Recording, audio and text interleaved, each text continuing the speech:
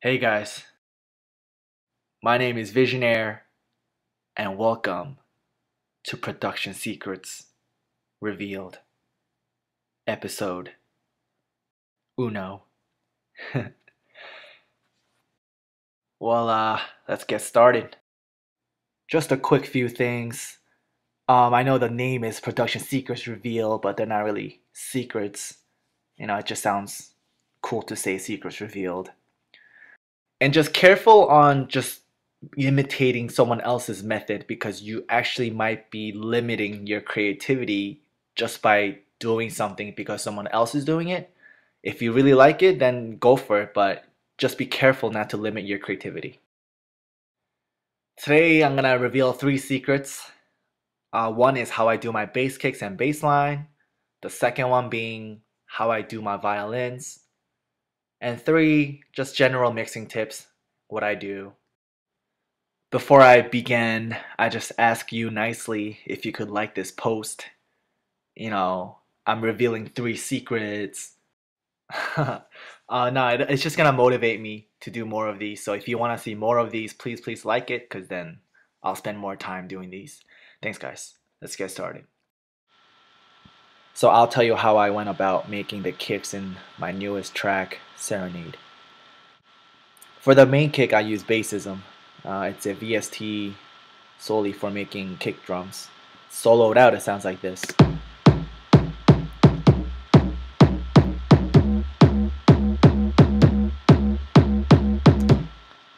Now, since there is a chord progression, I did have to automate the tones.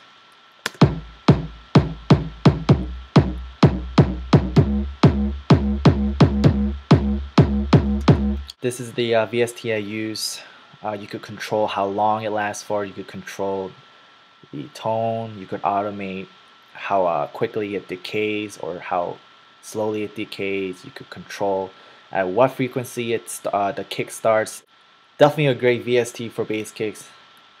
You guys should check it out.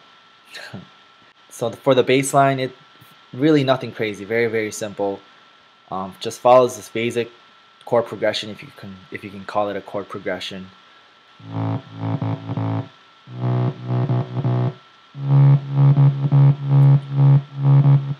Yeah, just the same old, just the basic sine wave as well, to give it a little bit of a drive, to give it more of a oomph. And I added this.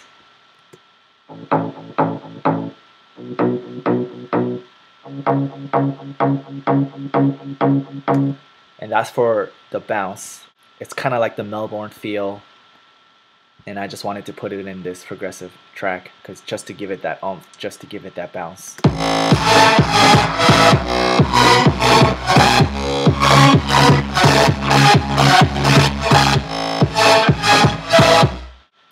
So yeah, that's how I made the kicks, that's how I made the bass lines for this track. It's always different, so there is no one set of way of going about anything. And I think that's where the creativity comes into music production. Alright, so let's move on to the violins, the cello, the strings. I get a lot of comments every song I make because I love using them because they sound awesome. Yeah, so this is what it sounds like in my song Serenade.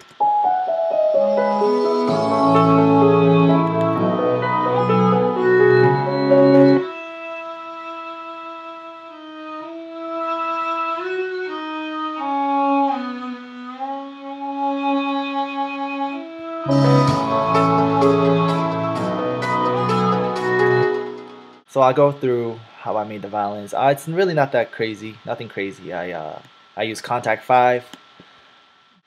What I love about the Contact violins, you can actually control the slides by the velocities, like so.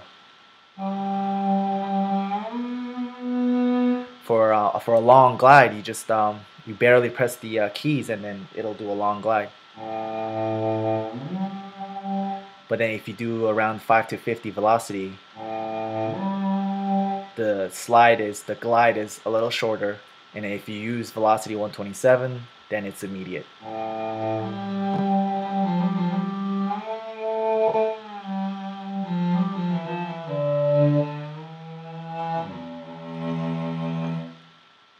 This is actually a cello, but I kind of played it an octave higher. It kind of sounds like a violin. I don't know, it sounds good, so it's all that matters, right? Now, when you do this, the volumes vary a lot because they're all sampled, and they're all sampled at very different volumes. So you have to automate the volume so that you can even it out.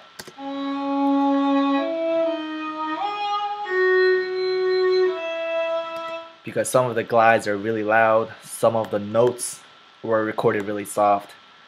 So yeah, this is how I do the the classical violin stuff. If you have any questions, please feel free to leave a comment in the comment section. Alright, let's move on to some mixing tips on how I go about making a track sound good, I guess. Now again, there's just so many ways to go about mixing. There's just so many tutorials. There's whole college courses on just mixing. At the end of the day, like, you just have to practice a lot. If you keep on mixing, you'll just get better at it without you realizing. It'll just come gradually, and then if you compare your older mixes with your newer mixes, you'll hear the difference. But in between, you'll just never know if you're getting better. Just keep practicing and just know that you're getting better. You just don't even know it. First mixing tip that I do is you always want to EQ every single one of your tracks. One thing I use always is the low cut. You want to always do this. In my opinion, you really don't want a lot in the bass area unless it's supposed to, like the bass kick, so that it can remain clean. Same thing goes with the high frequencies. There's just so much other things going on, like the violin that has high frequency, like the piano that has high frequency. So if you have something that's supposed to be mainly for the lower frequencies, just cut the highs, because then it's just gonna get in the way. It's gonna sound mushy. It's gonna sound harsh on your ears, I think. I have a pretty bad habit of using a limiter, especially the piano. The loudness will be all over the place. I guess you can use a compressor instead, but for some reason I just have a pretty bad habit of using a limiter. I know the rule of thumb is you don't want to use a limiter unless you really need to.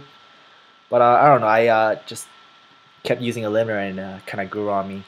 Now the difference is, if I don't have the limiter on, you'll see the volumes just all over the place.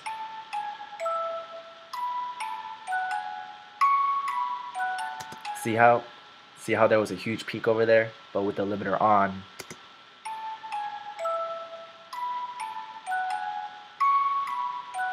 the loudness will just have one point. So the loudest point will just be at one point, and it makes it easier on you. It makes it easier on the ears to listen to the bells, I guess, to listen to instruments with varying loudnesses like the piano. I just want to talk about volumes for a quick second. When you listen to a song, you kind of focus on one instrument only, and then the other supporting instruments, you kind of don't pay attention to it, but it adds to the atmosphere. So even if it's soft, it does a lot. So for example, I have this break.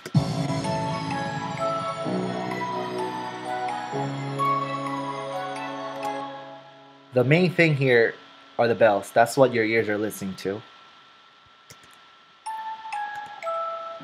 And everything around it makes it sound good. That's pretty much all it does. Everything around it is the support instruments. So they just don't have to be loud. Sometimes I hear mixes and the supporting instruments, the back instruments, are so loud that it kind of takes away from what you're supposed to be hearing. Like I have pretty cool staccatos here.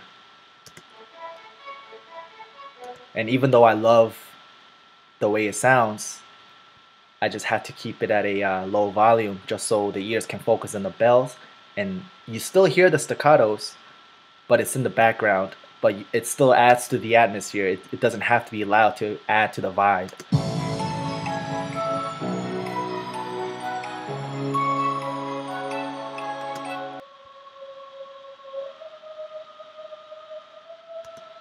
Again, very soft, but it does a tremendous bit to the whole song, to the vibe, to the atmosphere. So don't be putting everything at high volume just because it's a cool part. Just know which part is the main part. And for this example, it's the bells. It's the bells that carries the main melody. And everything else is just kind of supporting it.